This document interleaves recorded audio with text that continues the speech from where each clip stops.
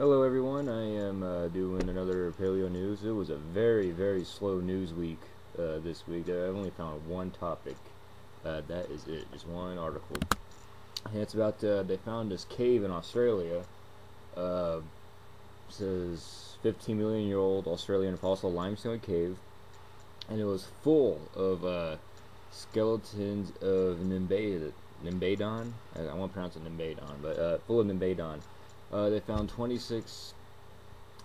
They say they found 26 skulls in individuals. I don't know if they found complete skeletons of them all, or well, just any other parts of bones, but at least 26 skulls.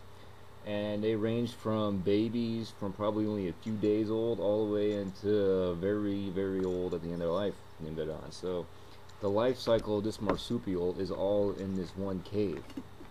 The paleontologists also found, I believe they said they found some kangaroos in there. Yes, along with the remains, galloping kangaroos, bandicoots, a fox-sized thylacine,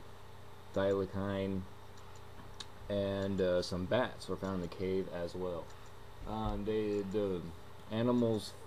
believe the animals fell in the cave through a vertical opening and either died on impact or survived the fall, and they were just entombed there and starved to death or died from the injuries or whatever.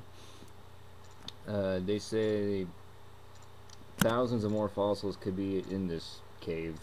They're just barely scratching the surface, so expect much more coming out of this cave. Who knows what else they'll find in there.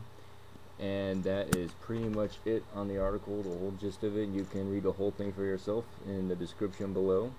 I'll put this week's paleo clip up as well, and I'll be back next week, I hope, if more stuff comes out, for more paleo news.